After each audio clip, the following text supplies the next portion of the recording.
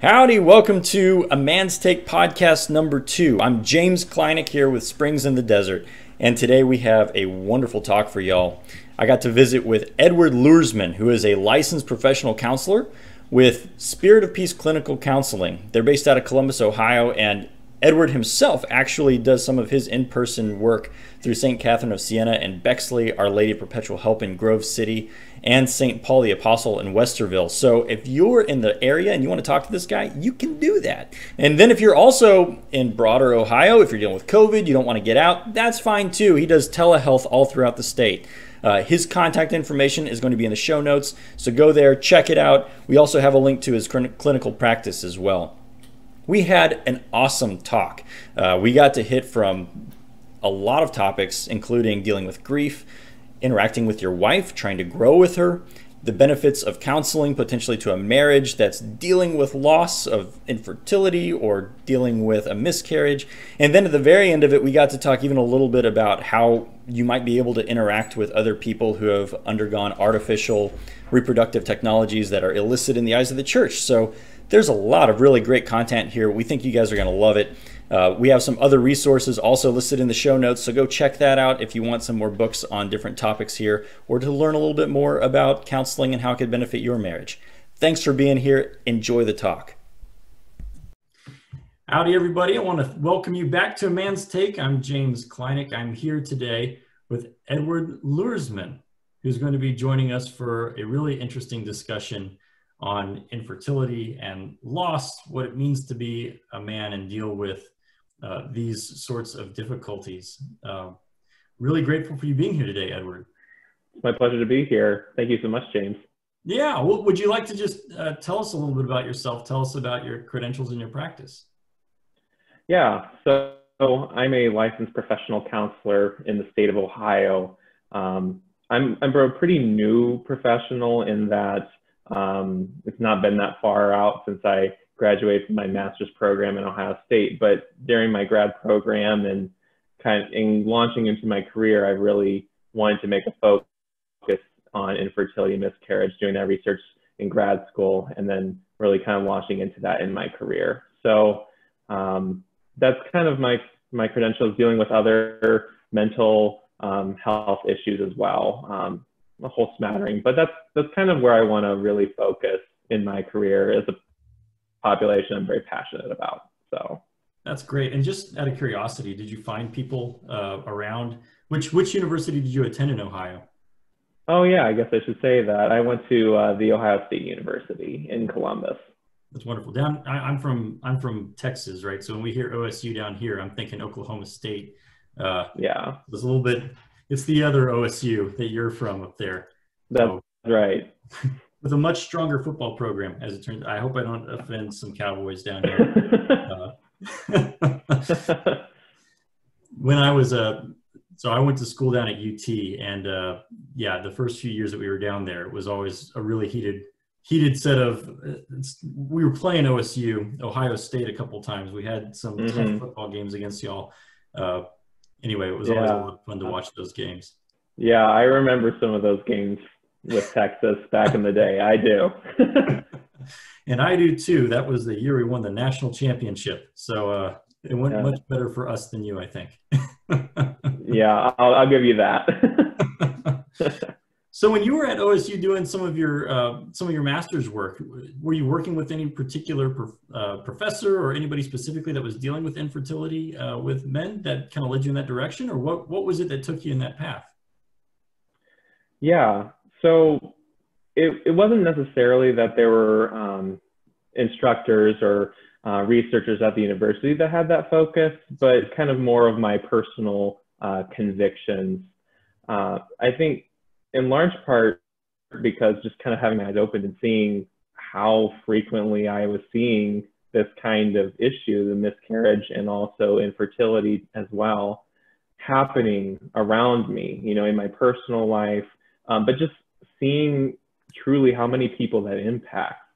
And that kind of started my interest. And so during the start of my second year in my program, when I had an invitation to do a group project, a group counseling project. I chose, and you could choose whatever topic you wanted. I chose at that time miscarriage and the male experience of miscarriage. And that kind of started my academic professional launch into the topic of miscarriage first, but then it expanded further into infertility once I realized how interconnected those two themes are, those two experiences can be for some people. So that's kind of where it started, and seeing the perspective with miscarriage, and then started researching about the male experience of infertility. Yeah, well, that makes a lot of sense. Dealing with either infertility or miscarriage, it really does seem like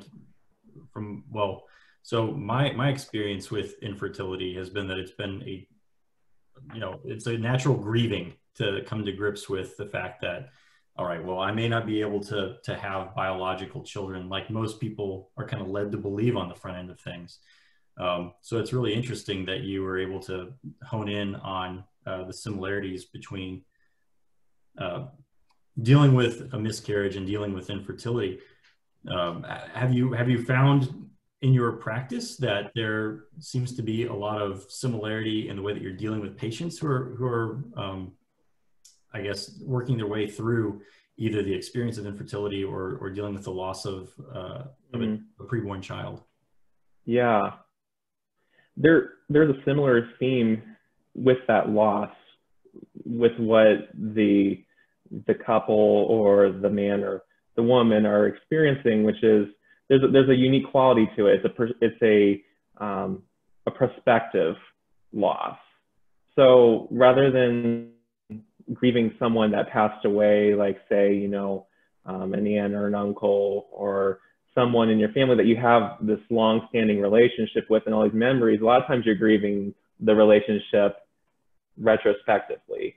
Like you lost the relationship as it was to you and kind of continuing it. There's a prospective aspect of infertility and miscarriage because you're mourning a loss of a future, a reality that did not come to be. So yeah. It's a different quality that, and that seems a theme there is mourning, having that child, if it's a miscarriage, a specific child as part of in your life, maybe the future you dreamt of having with that child. Or if it's infertility, children that you have not conceived and maybe imagined would be in your life at this point in your life. So that's kind of a really strong theme that I've found in that. Yeah, that's really interesting to think about too. Dealing with, there's obviously different levels of reality that you're functioning with there. On one hand, when you have an individual or a couple, really, we're talking really Catholic couples here. Well, I mean, Christian couples in general, right? But generally speaking, we're talking about married couples that are dealing with infertility. In those instances, yeah, a lot of what they're kind of confronted with is this possibility of a future that's not really that may or may not be a possibility. Still, maybe the odds are now just much smaller than whatever they thought originally it would be going into their marriage.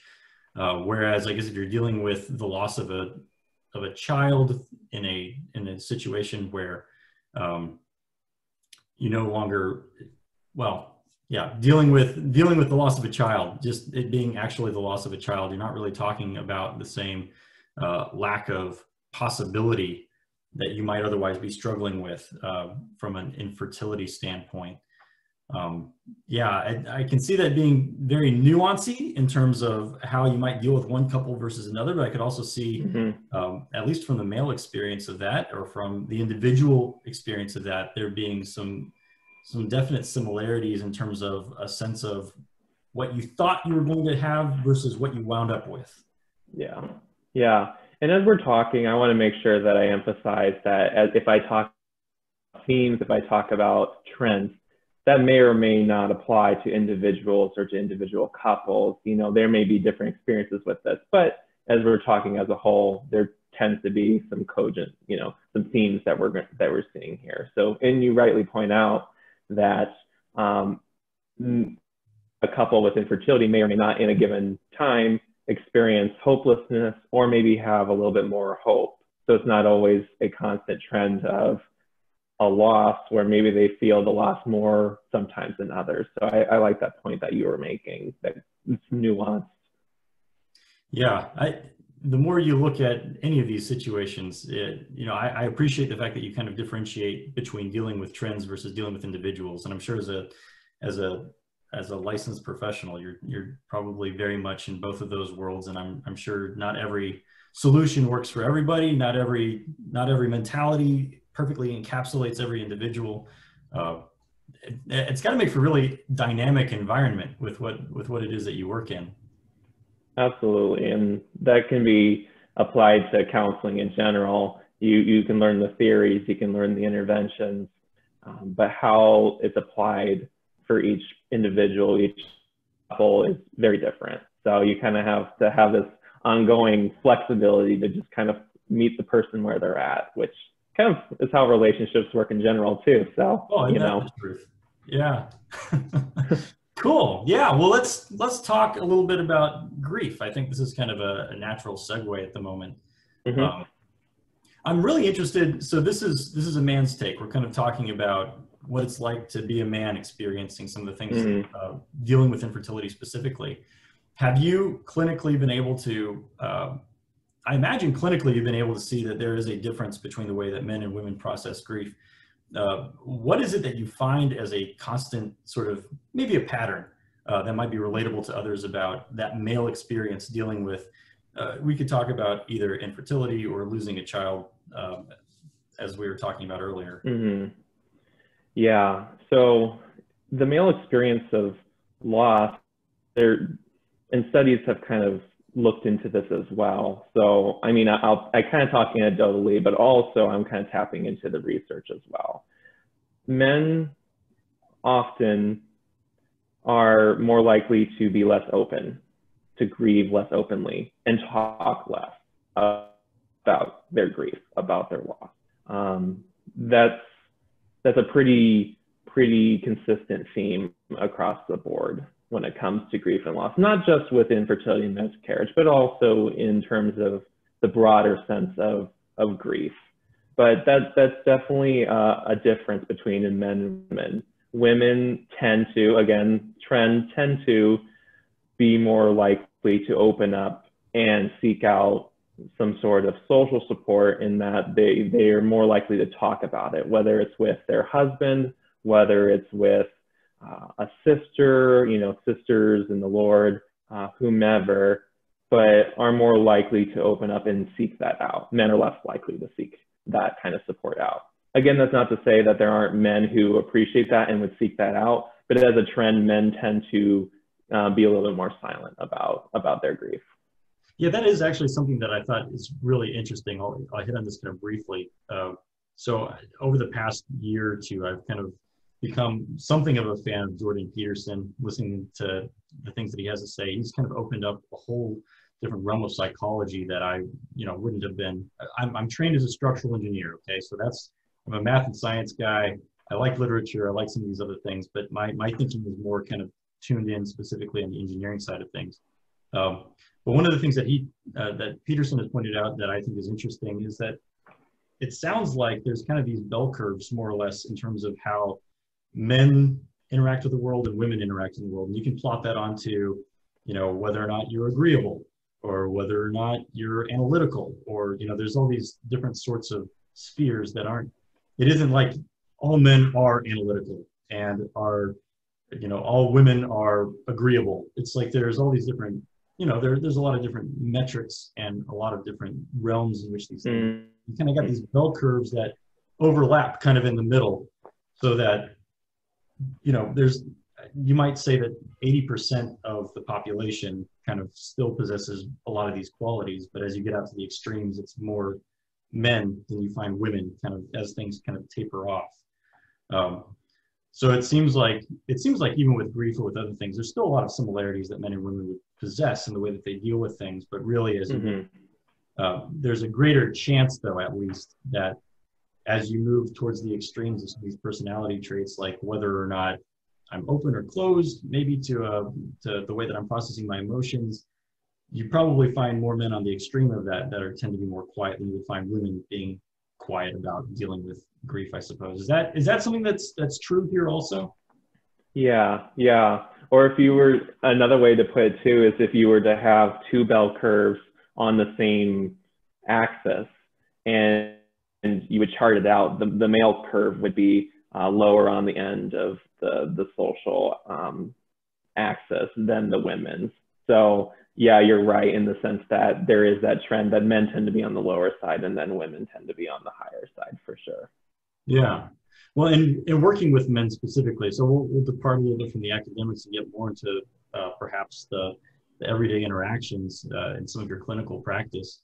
You know, what would you say is important for men to bear in mind as they're dealing with this sense of grief, especially if they feel a greater disposition towards isolation, perhaps in the midst of learning about their infertility? Yeah. Yeah. So grief is real, and it can be a very powerful experience for both men and women. And so even though men are less likely to express it externally, does not mean it's any less powerful of an experience internally for them. I know that there's been research done specifically on the experience of grief through miscarriage, through perinatal grief. And they found that men have a similar level of grief when measured on a scale as to women. There's a little difference. Yes. Really? Yeah. Wow, that's amazing. I would have not figured that. Yeah. Yeah. Now there seems to be a difference in terms of duration of the grief. Okay. But in terms of the intensity, particularly at the beginning, statistically, it was basically the same. And I would expect that men perhaps don't deal with the grief perhaps as long as women on like when you take a look at averages. Yeah, yeah.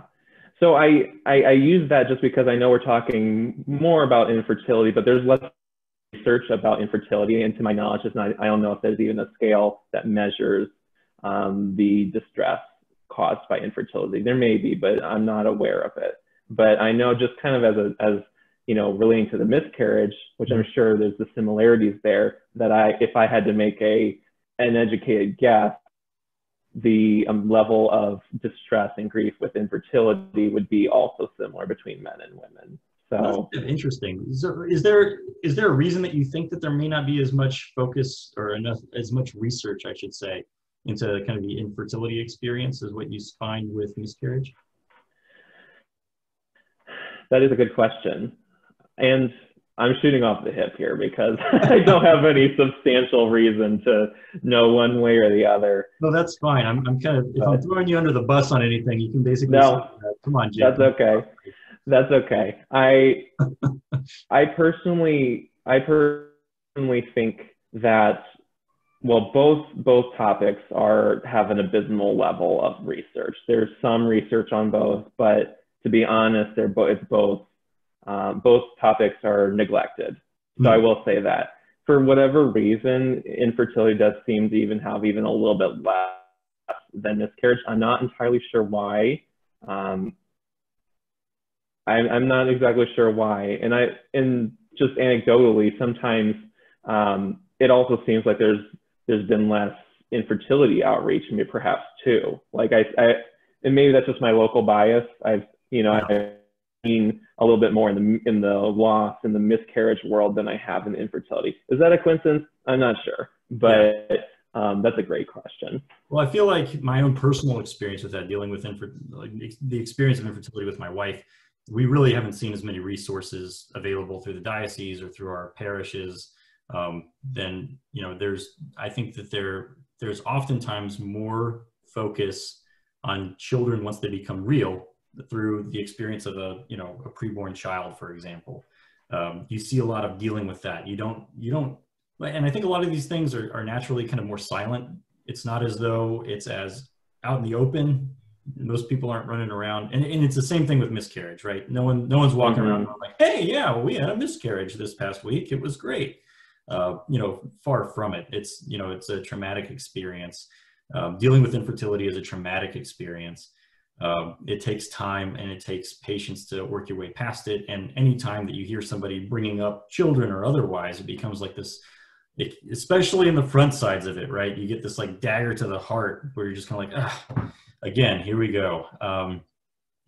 But I will say that, there don't seem to be as many resources, which is a part of the reason why Springs in the Desert has kind of come into being as it is. And there doesn't seem to be as much discussion about it. So it would seem kind of natural to me that it translates over into some of the science, or perhaps the lack of research at this point, which I also kind of half wondered too, whether or not a lot of this is more environmental these days, whether there's, I need to go take a look at some of the numbers a little bit, because it'd be interesting to look at fertility rates in Africa, as opposed to fertility rates in the United States, or in Europe. And that's a big generalization, right? There are developed areas of Africa. There are, really terrible regions of Europe and the United States where things are not developed and in the same sort of a sense. But it does kind of seem, just at least talking with the people around me, I tend to see or feel as though there might be more infertility today than perhaps with what my parents grew up with. But that said, again, it was a lot quieter time back then too. So I'm not quite sure as to what that means but if that is the case, it would translate kind of more clearly into why we might not see as many ministries set up for this, if it's really a more contemporary problem than what it has been historically. Yeah, that's a good question, whether it's an issue of increase or a level of slowly moving towards a little bit more openness about the issue. That's a good question. And your guess is as good as mine at this point. It might be a little bit of both. Anyway, I don't know. Interesting stuff. Well, let me ask you this. So going back to your clinical practice, assuming you had somebody that came in that was dealing with, we'll say, either miscarriage or infertility, do you usually treat couples, or are you usually dealing with individuals more frequently? What does your practice look like? So starting out, I've worked mostly with individuals, but couples is an area that I'm now starting to wade into more. Recently, I did some furthering continued education in the Gottman method of couples work, which I'm not sure if you're familiar with the Gottman Institute, but they're one of the big names in couples counseling. So you're going to pick one of the schools of couples counseling. Gottman is one of the ones to do. So can you briefly, philosophically kind of talk about what that school's about? Yeah. So it's not a theory. So there's different, in this counseling world, there's different theories of how you look at the human person and kind of how problems develop and how do you work on solving them and helping the person experience greater wellness and peace through the interventions. This isn't a theory, but it's a series of interventions and kind of a method of how do you do work with couples that incorporates whatever theoretical background you utilize. But so, for example, they just come up with different interventions in terms of, this is what you do to resolve a past conflict within a married couple. This is how you create rituals of connection. This is how you kind of establish better communication where both parties feel like they're being heard out. So it's a lot of building up the marriage relationship, and then also helping them navigate any conflicts, any sort of things that come up that challenge the relationship. So that being said, kind of wading into that couples world more now, I want to really increase the amount of my practice in the couples world, including in the infertility world. I'd love to see more couples, specifically in regards to grieving, infertility, or miscarriage. Yeah, right on. Right on. So with respect to that, what are the big things to be on the lookout? So if you're a couple that's dealing with infertility, you already kind of know that men and women at least tend to, on some level, process things a little bit differently. Clinically speaking, what do you think what are the considerations that those couples should be bearing out, and how can they reach out to each other? What's the best way of trying to show that you're still working on that marriage with each other, especially through these kind of challenging, really challenging problems. Yeah. Yeah. So in a couple, you have the individuals and their realities in terms of how they're experiencing the infertility, and then how they as a couple are interacting, and how that whole process is affecting their relationship, because inevitably it does have an effect on the marriage. So the first thing I'm thinking is, how are the individuals coping with their sense of loss? How are they coping with this difficult situation, which, you know, sometimes infertility is described as a roller coaster of hope and despair, where sometimes you're very hopeful and sometimes you have no hope. And so that's a very difficult process to go through that month after month, just kind of on an ongoing basis, and kind of growing more and more in despair as time goes on. How are the individuals coping with that? In one sense, are they coping with it? You know, are they just shutting down on that? Are they escaping? Are they seeking out other ways to deal with it instead of actually addressing the grief head on? You know, that's where, you know, escaping, especially with men, there tends to be a tendency to escape, whether it be to the man cave watching football, or whether it be something even like something unhealthy, like drinking or something like that. But those are, or pornography, that's another one. But seeing those as like a symptom of not dealing with the distress at hand, which is the grief, which is the stress about it. So, so one, are they dealing with the losses individually at period? Second of all, how are they dealing with it? Is there different styles?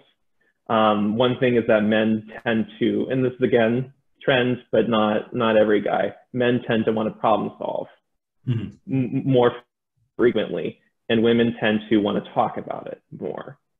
You know, so that's kind of like, and that's almost become a cliche in some ways, but there is some truth in that the man wants to solve the problem, and then sometimes the woman's like, but I don't have a problem. It's not that I want the problem to be solved, but I also just want you to listen to me. I just want you to hear me out, like in this moment. Sure. So you kind of have to look at what are the different coping styles in this couple, and are they like clashing? Are they matching? Because that affects the relationship and the dynamic. And there could be some friction there if they're dealing with it in different ways. If one is escaping and not talking about it, the other one might think that they're not caring. Typically it would be often the man not talking about it. The wife might think, does he not care? Does he not want to support me? Those kind of things. And you can see how that quickly goes into the couples realm, and also now you're talking about the couple's relationship. Yeah, sure. Yeah, that makes a lot of sense. And it's interesting to think about that too. So in what you're talking about, whether or not the two ways that the individuals are dealing with infertility and how those sometimes are not complementary. I'm kind of curious, what would that look like in a way that they might be complementary? Yes.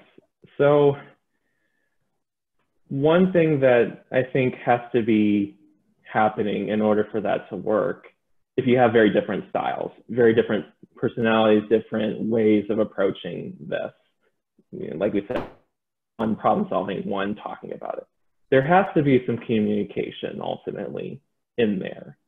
There has to be communication in terms of how each spouse is dealing with the difficult situation. Because if you're not having communication, then there's a lot of, you know, there's perceptions, you take things different ways, and then there's misunderstandings, you know, and that's not good. That's not good. So one important thing is just to even have communication in the first place. And it's really hard for men, you know, then have to open up on that a little bit. But it's really, because on the woman's perspective, it can be very important to at least hear some of what he's going through. Yeah. She understands you're suffering too. You also get it. also like do want to support me, but you're also like, why are you why are you removing yourself like this? And so that it can be a greater empathy, greater understanding between the two. So that's a difficult process, especially for men who may not be very open to talking about it. Sure. That's important to have that communication to kind of dispel some of those miscommunications and misunderstandings. Yeah, it's not a very natural thing to want to do. And I think that it requires a certain level of vulnerability and really dealing with kind of the bare bones of something that, you know, if a man is more hardwired to want to run, that's completely the opposite direction. Because if you're fleeing to comfort, this is, you know, running headlong into discomfort. Yeah. Well, and let me ask this too, because it's kind of an interesting thing to think about since I'm talking with a counselor. You know, in general, do you find, or what do you think at what point might a couple want to actually seek out counseling if they're dealing with an issue that they're having some difficulty kind of working their way through? Like what would you recommend there? What would I recommend in terms of when they should seek counseling, or when are they typically getting around to seeking it out? Sure, I'll go with either of those. Like, what do you? Yeah, your professional opinion here. We're in a position where this couple is dealing with loss. Are there some telltale signs where they may want to go like, okay, maybe we ought to get somebody else involved with this? Yeah. Okay. Well, I would usually probably recommend for an individual or a couple to come to counseling when they're starting to feel overwhelmed, when they're starting to feel like they're having difficulty balancing it. And usually that's probably before they ultimately seek out counseling. Like there's usually a gap there in terms of building up the courage or the intentionality, the intention to seek out counseling. Like there is some stigma, there is definitely some barriers to seeking out counseling. Like there's a lot of connotations, there's a lot of financial concerns, there's a lot of factors that, you know, time management factors, there's a lot of things that go on. So usually when they probably should seek out counseling, there probably is a delay there between when they should maybe potentially seek out support and then when they actually do.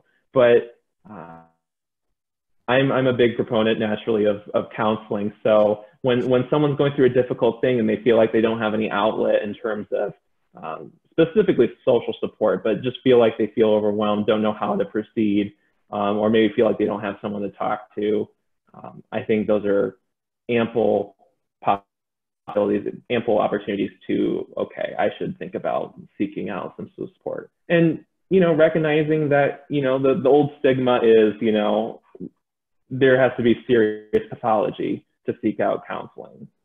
Like me coming to counseling means something is seriously wrong with me.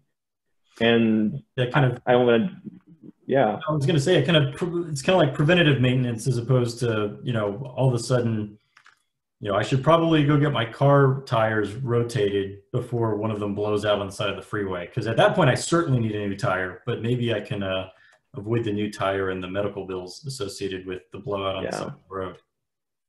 Yeah.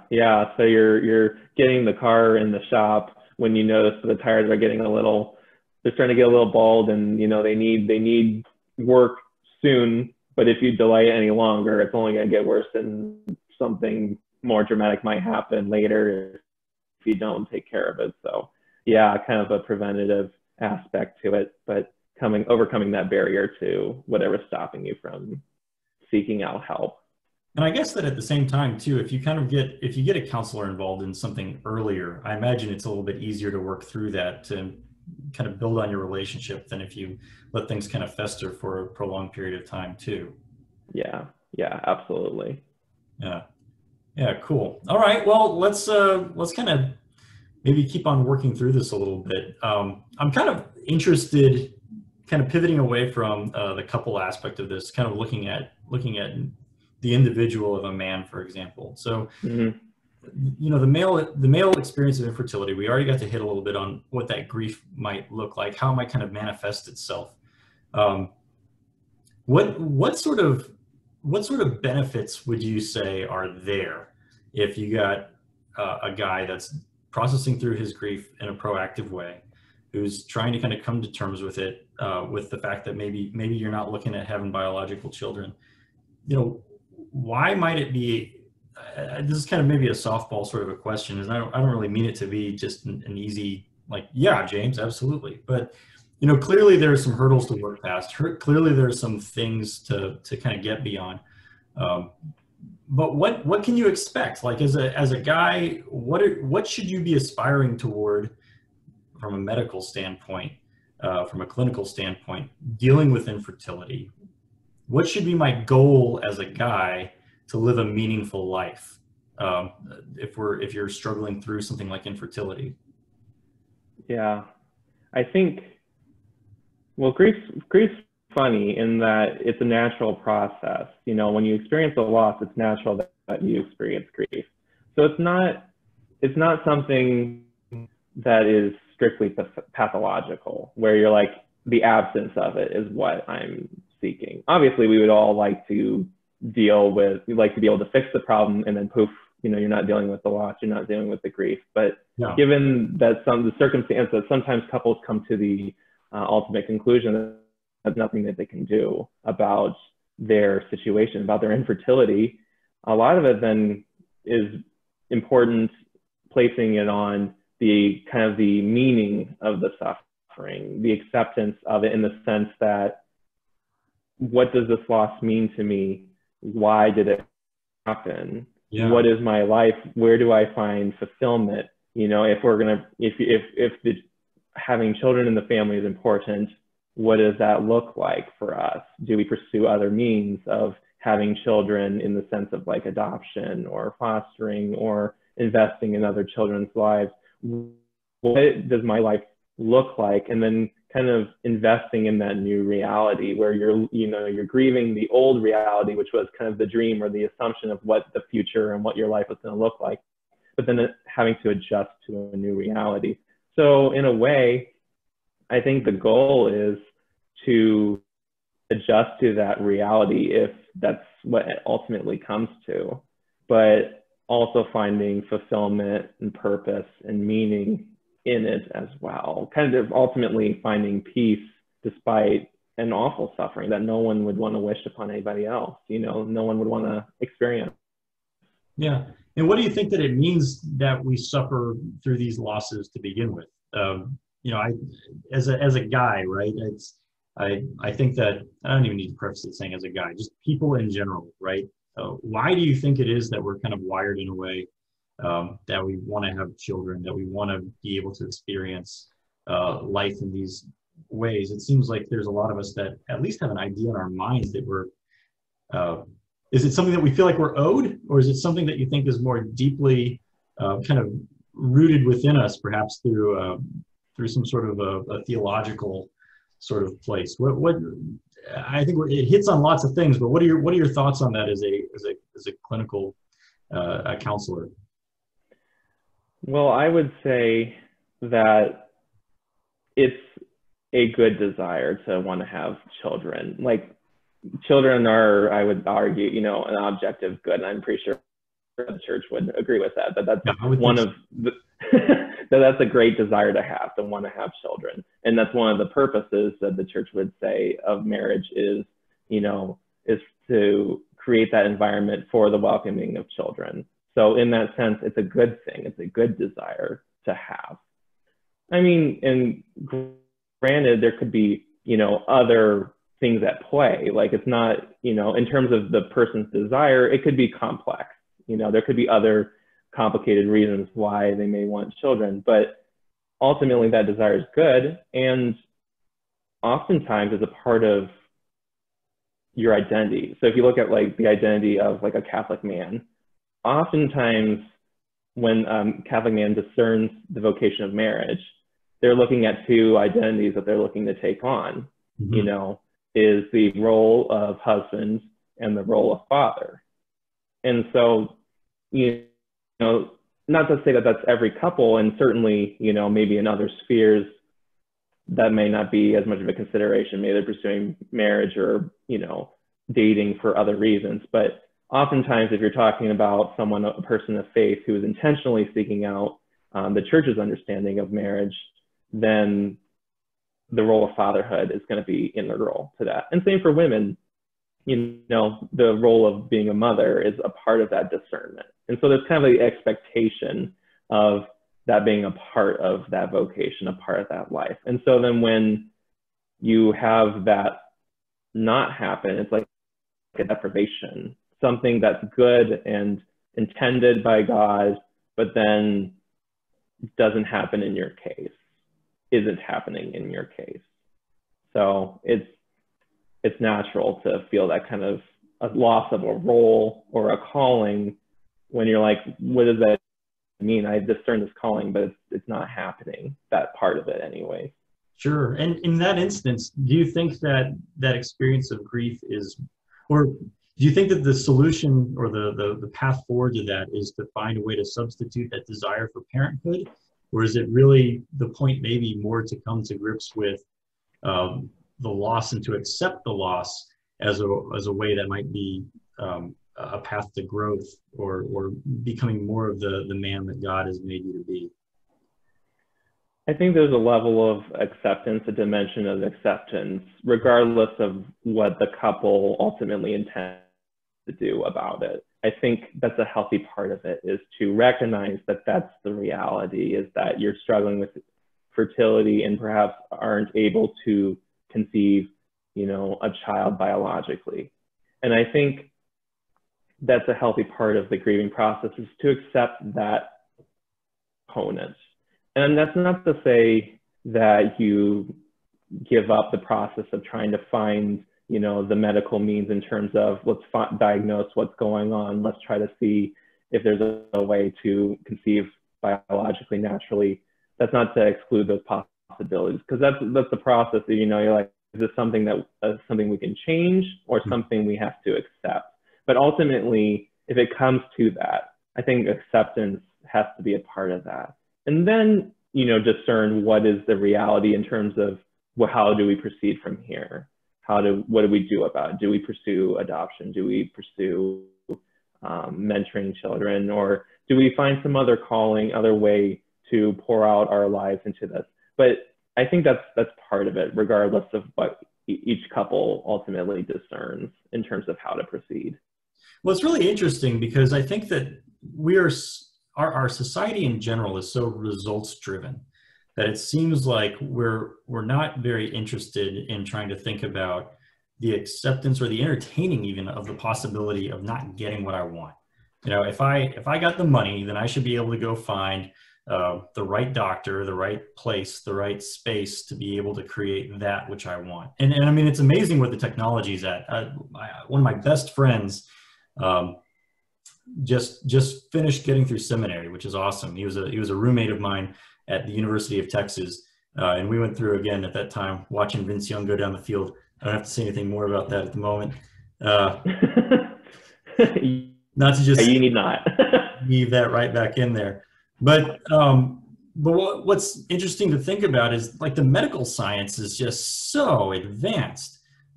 He was taking some classes at Catholic University of America. They had a medical ethics class, and they were talking about how basically designer babies are a thing. Like they're there. We can do it. You want a blue-eyed kid? We can get you a blue-eyed kid. And there are so many different ways too. Even whenever when Allie and I were looking at trying to figure out, just get a medical diagnosis or prognosis as to what our possibility was of having children. You know, meeting with, in my case, we're meeting with a urologist, and they were going through the options that we had to try to deal with some of the infertility issues that we were dealing with. And, you know, as you listen to them, it seems like even a lot of medical professionals are very much geared in or keyed in on the idea of, okay, how do I get you the child that you're trying to have? And these are the different ways we can do it. Boom, boom, boom. We can, you know, do in vitro. We can go and try to take a look at whether there are ways to supplement hormones to make certain things happen. You know, there's some different sorts of insemination issues that are possibilities that we can work with here. And it seems like I've known even within my own spheres of the people that I deal with, many different men who have, heard about the issues that Allie and I were having, and were like, oh, hey, I know some people, we can get you what you need, and we can make sure that you can get to that goal of having a kid.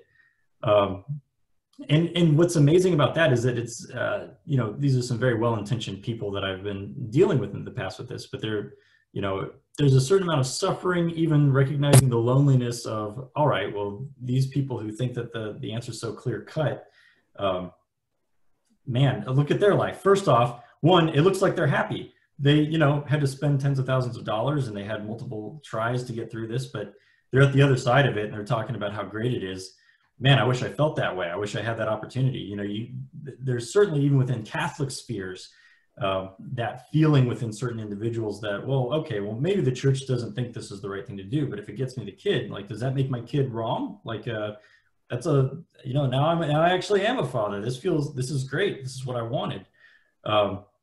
Have you encountered individuals that are dealing with, well, what do you think? How do you deal with that situation? How do you deal with the medical professionals that are already dialed in on the dollar signs and can get you what you want if you're working with them?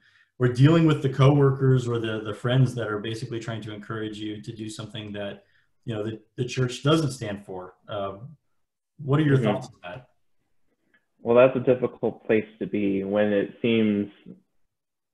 put that if you go this route, you're going to get the child that you want, that you've been dreaming for, that you've been hoping for, you've been praying for.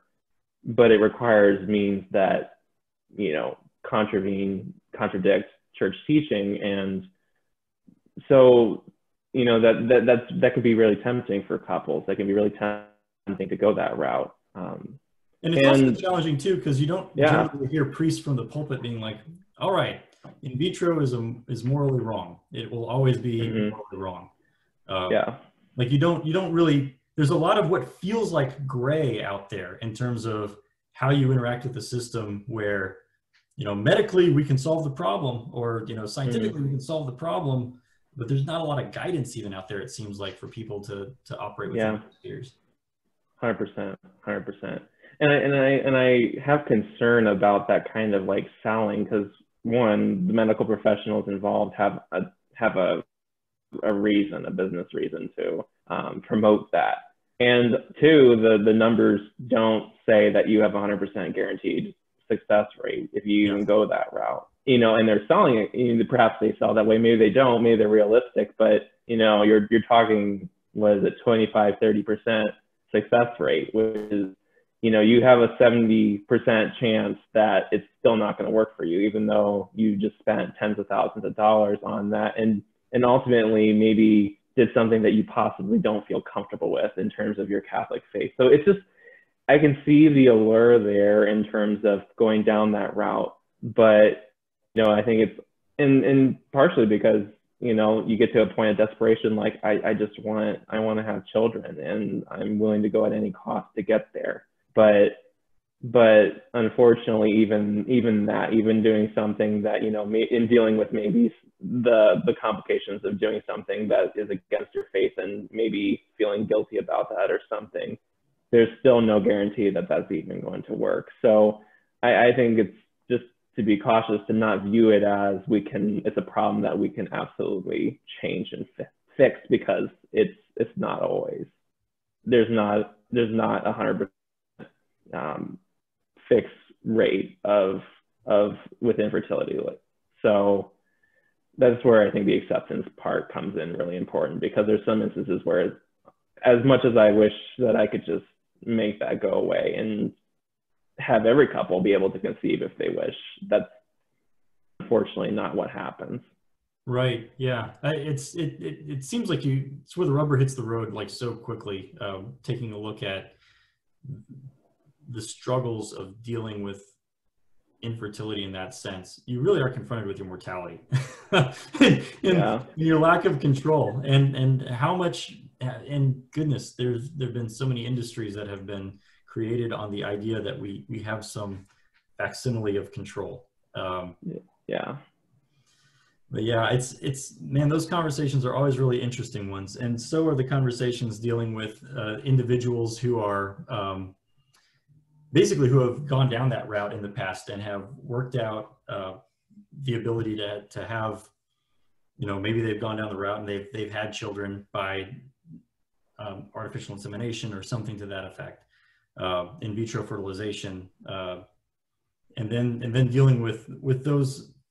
That puts people in tough positions too, trying to work your way through, all right, well, what does that mean for the validity of I've heard people say like, well, what, you don't agree with this? Is my child invalid now? Or like, what does that mean? And it's, it's like, no, that's not where I'm going. It's a real child. It's a real situation. Yeah. And it sure creates some interesting conversations. Absolutely. Absolutely. Goodness. Okay, well, let me ask you this too. Have you clinically dealt with people that have maybe been trying to work their way through seeking to have children by ways that the church basically says this isn't a moral good? What have you seen in interacting with people who are dealing with that? What does their path to recovery look like? And I guess I don't want to beat a dead horse. We've been talking about the goodness of perhaps dealing with loss in a way that's more from a place of acceptance. But yeah, clinically, what do you see there, and how can that potentially help your marriage? How can that help you grow? And help you grow in terms of being on the same page about what you're doing in terms of pursuing these technologies, or pursuing what you're doing with your pursuit of fertility? Yeah, it's kind of a bad question the way I asked it. Let me reframe it. So the question is effectively this: the church says that there are certain things that thou shalt not do because it's morally wrong and it's subjectively wrong. So okay, I take that path. So that's great. We've already said what you can stand to benefit from that is accepting the fact that you're dealing with loss, accepting what God has given you as a gift, dealing with the finite nature of our mortality. So have you seen the other side of that, where you have people that are maybe struggling to maybe deal with losses, or perhaps they feel there might be an individual or a couple that has accepted the premise that they could go through some extraordinary means to have a kid. Does that hurt them? Have you seen that as a source of hurt that maybe needs clinically to be addressed, or that can be addressed to help them move along?